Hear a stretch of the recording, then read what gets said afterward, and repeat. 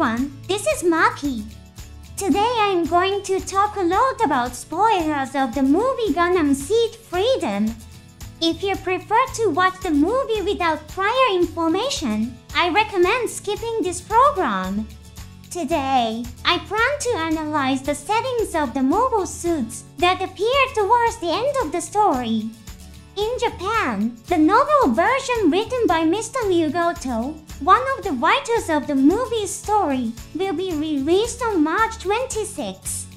He played an important role in creating the story of the movie. While watching the movie, please pay attention to the credits at the end. In the screenplay section, the name of Ms. Chiaki Morosawa is written first.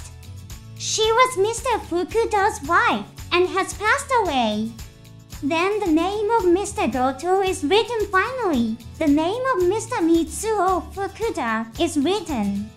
It's a small detail, but it shows the deep respect that Mr. Fukuda had for Ms. Morosawa and Mr. Goto. It seems that Mr. Goto has already received the finished book.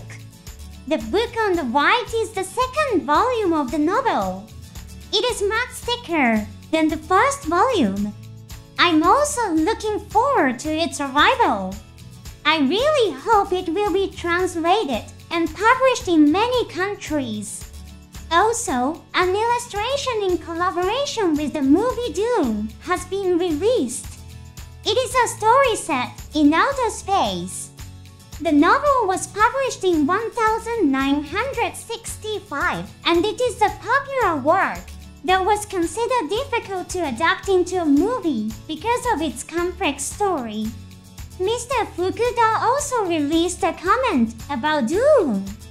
Doom was a work that Mrs. Morosawa loved very much. I am deeply moved by this collaboration. By the way, the name of the enemy organization in the initial planning stage of Gundam Seed Freedom was Doom. It was eventually changed to Foundation. The long speech given by Lars Klein at the end of the movie was taken directly from a text written by Ms. Morosawa, as Mr. Fukuda mentioned in the past. The theme of this movie is love.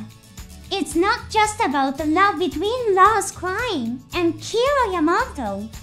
It's a work filled with many forms of love. Let's go over the mobile suit settings. This is what Mr. Fukuda said in the Great Mechanics magazine. There are some surprising details. First of all, there are a lot of old models of mobile suits. At the beginning of the movie, there are many 105 daggers. These are older mobile suits than the Gundams and are capable of equipping striker packs. However, there are also many 105 daggers that are not equipped with striker packs. The Zaft forces also used in Din and Zaruto. They are regular forces, but they do not use Zaku or Gao. Mr. Fukuda said about this. I thought about what kind of era the movie depicts. I thought it was not a world where new models are introduced one after another like in Seed or Destiny. I thought it would be an era where old weapons are used as efficiently as possible, although some new weapons appear. The reason for the appearance of Destiny Gundam and Impulse Gundam also follows this idea. It was not decided based on the sales plan for plastic models. We decided on the world view, and then the sales plans for the plastic models were taken into consideration. Mass-produced mobile suits will always be used in various battlefields, especially in conflicts that are not between major powers. Old weapons will be consumed in large quantities. In the early part of the movie, the battle depicted involves Blue Cosmos as the opposing organization. Blue Cosmos seems to be losing its influence on the Earth Alliance. The Eurasian Federation, a member of the Earth Alliance, allows Campus and Foundation to suppress Blue Cosmos. And Campus is sponsored by the Atlantic Federation. The Blue Cosmos that appears in the movie seems to be an organization with a terrorist nature. The scene where the Damage Destroy Gundam is used was also impressive. They don't have as much economic power or power as they used to. Many people may be curious about the unmanned mobile suits used by the Foundation. If unmanned mobile suits have become usable, the war could escalate further. Treats Kashueisha, who appears in Gundam Wing, thought that a battle with unmanned weapons, which do not cause pain or sorrow, would escalate and lead to unfavorable results for humanity. Unmanned weapons are not elegant. Mr. Fukuda said the following: "The Foundation's unmanned mobile suits are used like drones. They are just mobile suits that fire guns and missiles.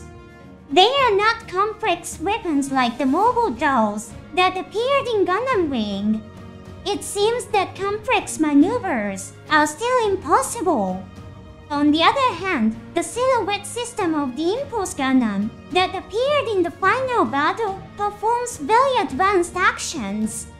It flies through battlefields where enemies are present, fires a large number of missiles and beams, and immediately starts combining actions at Luna Maria's request. The settings for the new type of silhouette system of the Impulse Gundam are unclear at this time. The development of the Dragoon system, which can be used by more soldiers, may indicate that it is being used. If the Dragoon system is being used, it means that Luna Maria was manipulate the silhouette system during the battle with the Impulse Gundam. Let's wait for more news. Mr. Fukuda also spoke about the Black Knight Squad. The Foundation is an independent nation supported by plants. The design concept of the Black Knight Squad is to invade and attack enemy positions with fire support from Zaft. The Black Knight Squad itself is not equipped with a large number of weapons. An important feature is its high defensive capability. The goal is for the Black Knight Squad, having penetrated deep into enemy lines, to command unmanned mobile suits in combat. In addition, the Black Knight Squad color is simply a superior model. It's not like a successor. It is not fundamentally different from mobile suits such as Shiva or Ruler. The use of a two-seater cockpit allows it to carry more support equipment. It serves more as a symbol of the nation than a mobile suit designed for combat. For this reason, it has a white and conspicuous appearance. It seems that the shooting weapons of the Black Knight Squad are not very powerful. Indeed, watching the movie from this perspective offers new insights. Please note the scenes in which the Black Knight Squad defeats Campus's mobile suits. All are defeated with large swords, Gelgug and Muosame of course, but even Immortal Justice is defeated with a big sword. This reflects the setting where shooting weapons are not powerful. These scenes were depicted according to such settings. Mr. Fukuda also talks about interesting content regarding Rising Freedom and Immortal Justice. I watched a lot of anime and questioned certain elements. One of them is it really cool for a new model to appear and win? Campus is an entity that is jointly organized by various nations. Its essence is an organization to separate military power. A mobile suit that symbolizes Campus must first appear on the battlefield. Older models of mobile suits are not used in Campus. The story explains that experimental mobile suits are used. All the technology of the three major nations supporting Compass, the Earth's Alliance Front, and Orb is used. Kira also has some problems with the adaptations. I'm having trouble customizing the software. Not much time has passed since the completion of Rising Freedom and Immortal Justice. They are troubled by the condition that they must use the latest weapons. A certain number will be produced and operated in the future. As of the movie, there are only 2 in existence. The fact that Rising Freedom and Immortal Justice were designed with mass production in mind as mobile suits is interesting. In past works, there was an element that Strike Freedom was based on the mass production model of Freedom Gundam. It's also interesting that Kira has trouble adjusting to Rising Freedom. Pay attention to the conversation after the first battle, shown in the movie. Mula Flavor addresses Kira, and the others like this how's the new model. Kira doesn't answer this question very clearly. He doesn't give a clear answer, like there's no problem. Even small lines reflect the attitude of the mechanics. What kind of existence is the Cavalier? Mr. Fukuda describes it as follows. The Cavalier is originally a device for infinite justice. In the movies, it's often seen being used by Zugak, which might change the impression. The Gundam series often features elements where electronic warfare is not possible. That's why this mecha is so rare. In scenes where the main mobile suit is upgraded, it's often its attack power, defense power, and speed that are increased. We introduced the Cavalier with a focus on its electronic warfare capabilities. The Cavalier Ifrit that appeared in the movie is based on the Cavalier of Dragor, with elements of the Millennium Falcon also added. It is a weapon capable of long-term independent action. In the real world, it would be something like the Air Force One of the United States military.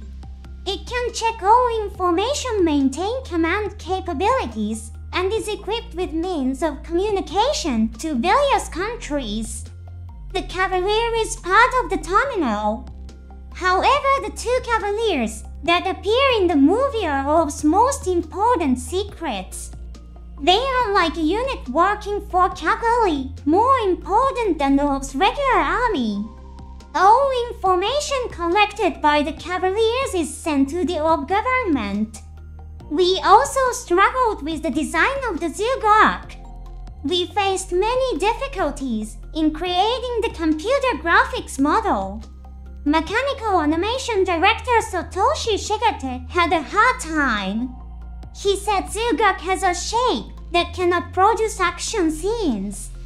The fact that the Cavalier is inspired by the Millennium Falcon is interesting.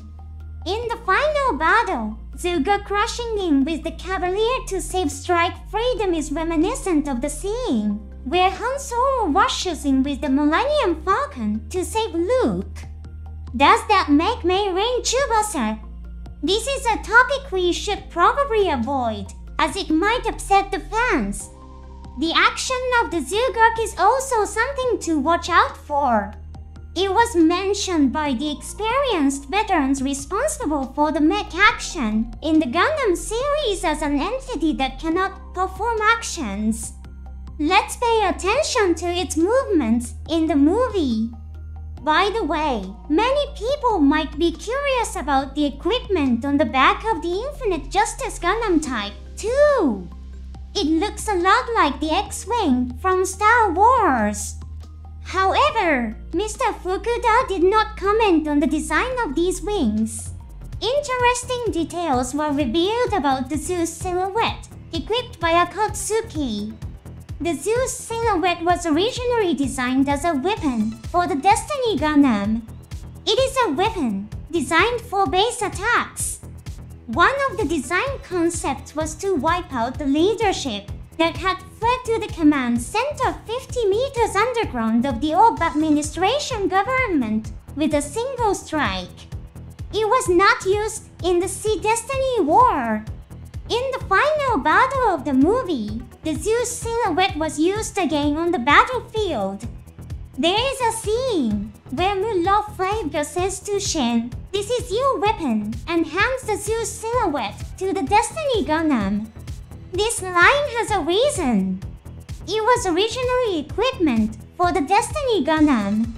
Since the Zeus silhouette is a powerful linear cannon, it uses a considerable amount of electricity. Therefore, it is originally a special weapon for mobile suits equipped with nuclear engines. Akatsuki also temporarily stopped working after firing a single shot. Mobile suits equipped with nuclear engines can fire it several times. However, the barrel collapses after a single shot, so it has to be replaced. Let's recall the scene of the Zaft Army's invasion of Orb in Sea Destiny. A mobile suit capable of underground invasion, the Geogun, appears.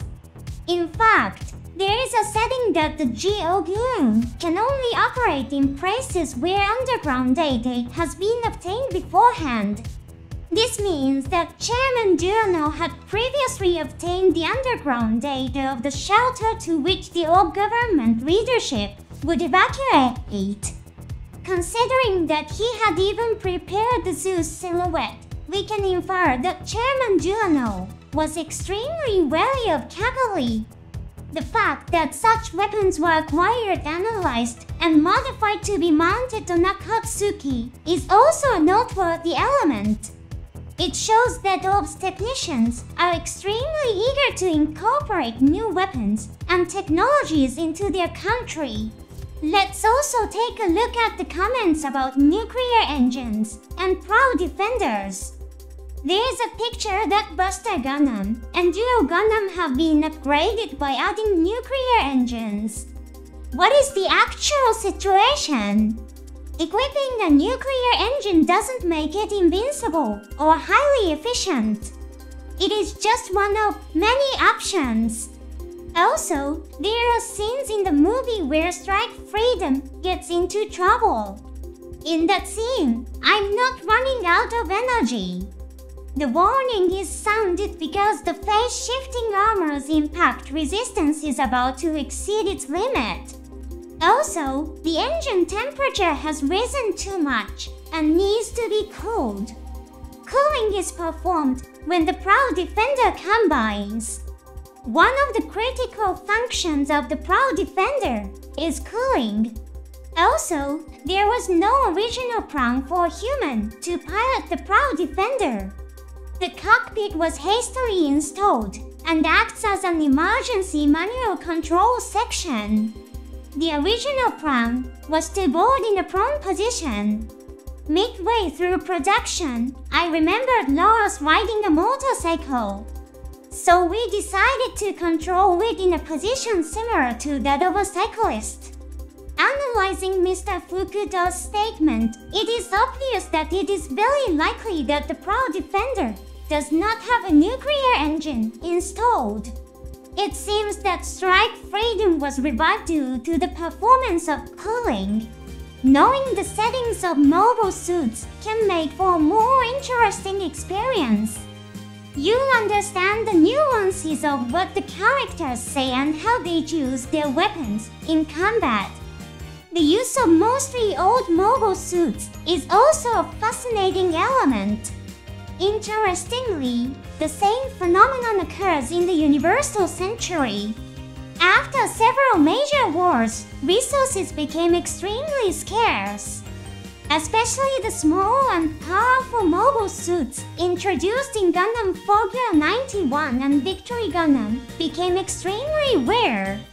As a result, repairing old mobile suits or combining parts for use became a solution. This is an important element in Crossbone Gundam Dust. Let's look forward to even more exciting movies. By the way, I recently created an X account. I plan to share announcements and snippets of information about the Gundam series. Feel free to follow me there as well. See you in the next episode.